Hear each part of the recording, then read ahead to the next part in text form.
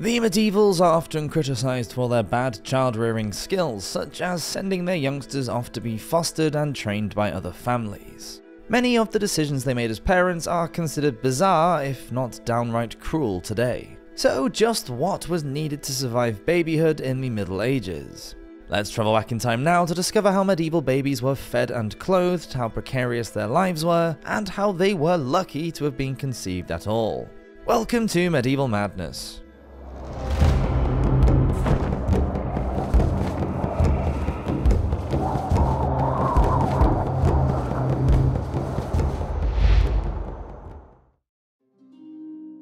Dirty little secret.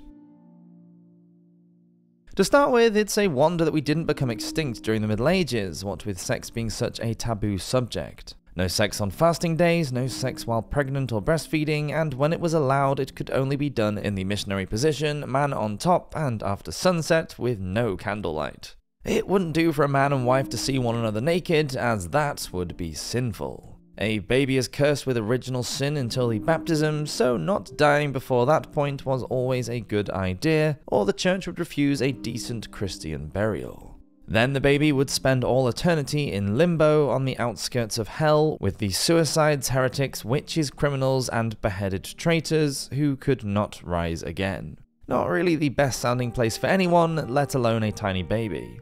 If it's looking like the baby is going to die during the birth, the midwife can perform the sacrament in place of a priest. It was the only holy task that a woman could complete. Some midwives would pretend that a baby had taken a breath in some cases of stillbirth, so the child could be given a name and become known to God, as only the living can be baptized. It's a wrap. For the medievals, swaddling a baby was quite a creative activity. Young girls were encouraged to practice the art form with their younger brothers and sisters. It was a way to keep the baby warm, comfortable, and safe. Swaddled babies also sleep longer and were thought to have straighter limbs, which is always a bonus. The baby was placed in a simple, open-fronted T-shaped linen shirt. Then the tail clout was added around the baby's bottom. This was very important and needed to be a double layer. It could be reinforced with a piece of flannel cloth known as a pilch. But leakages could still be a big problem, especially at night and during a punami. Then a wide piece of cloth called a bed was added. It was placed on the baby's chest and then wrapped over the feet and around to the back on the other side. A bib was put under the chin for any dribbling necessary during teething when there is an awful lot of drooling going on. Keeping the baby's head warm is very important. They have a large head compared to their body size, and are more susceptible to losing heat from their heads than adults. A cross-cloth linen band was placed across the forehead, and then a biggin, which is a close-fitting woolen hat, was placed on the head. Now that the baby's head was set in position, the body could be swaddled with strips of linen about 3 inches wide wrapped around the baby. In winter, the strips might be made from wool for extra insulation. Wrapping started at the chest and went down to the feet and back up again with no uncomfortable creases.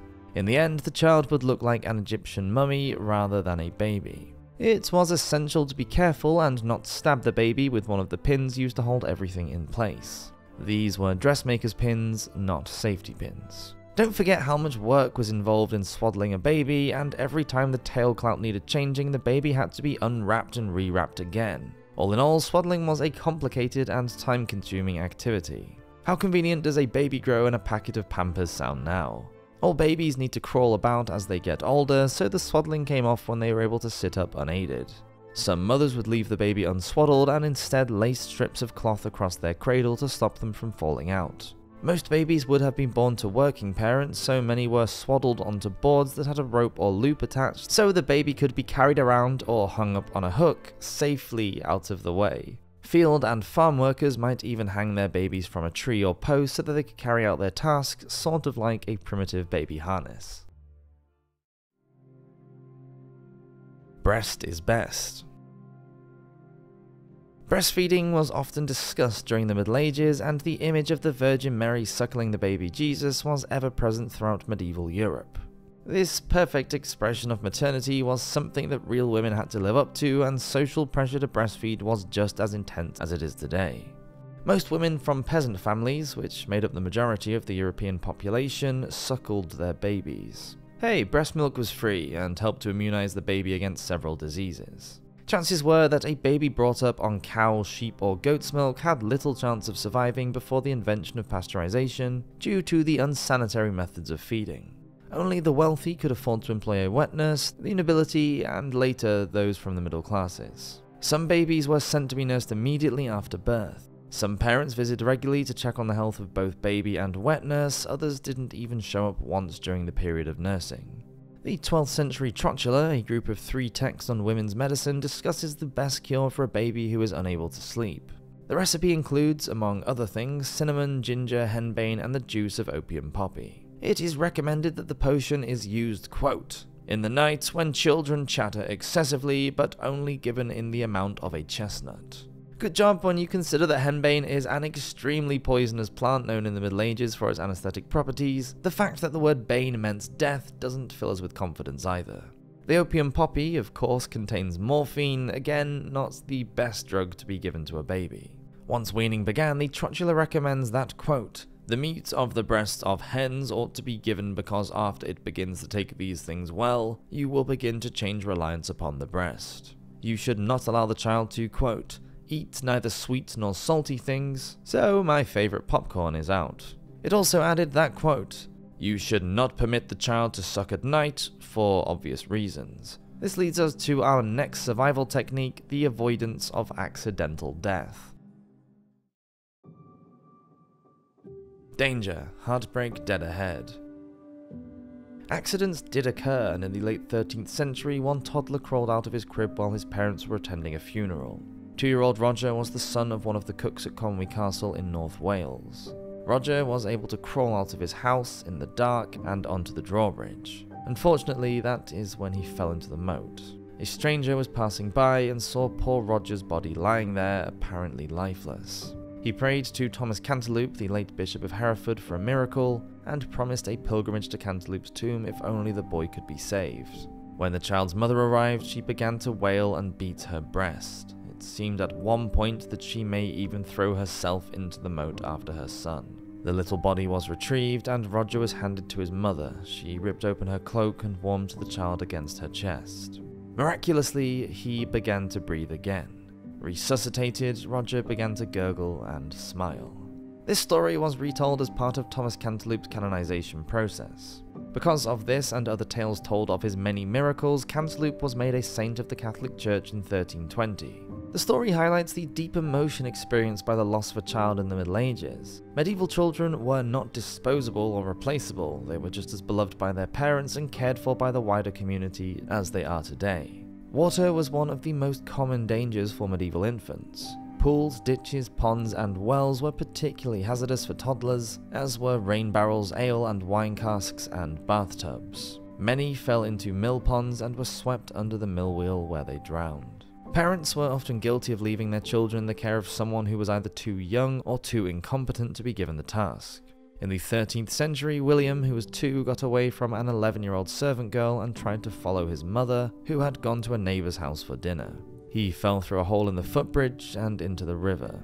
A Flemish sailor took his 2-year-old daughter to work repairing boats on the beach. He realised far too late that he had acted foolishly when he gave her to a girl who was much too young to be a proper guardian. A large wave swept the 2 girls into the water.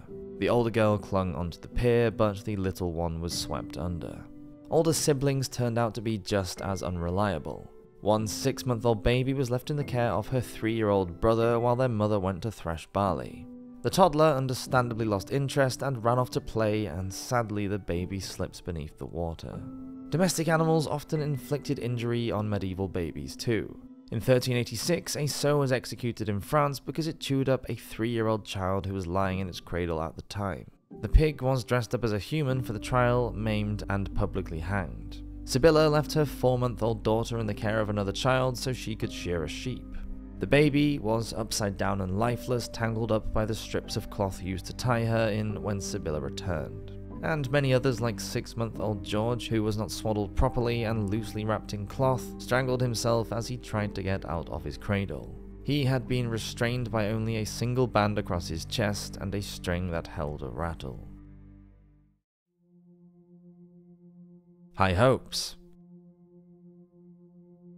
Although not 100% foolproof, cradles did keep most babies out of danger. Once they were mobile, the dangers increased. They fell downstairs, went headfirst into wells, crawled out into the street, and got crushed by passing carts. Baby-proofing a medieval house was an impossible task. Their parents had a never-ending list of jobs that needed to be done, and even the most diligent mother could be distracted for a few minutes. Figures for the childhood mortality rate during the Middle Ages vary. Some are as high as 50%.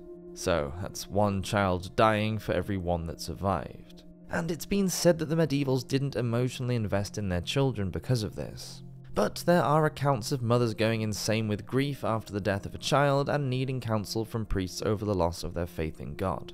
Most medieval parents were loving, affectionate, hopeful for their baby's survival, and prayed that their child would be one of the 50% that grew up to be a strong and healthy adult. It is true that many medieval babies died in infancy. Fortunately though, if the child could live through until their teens, they had got through the worst of times, and their life expectancy went up dramatically.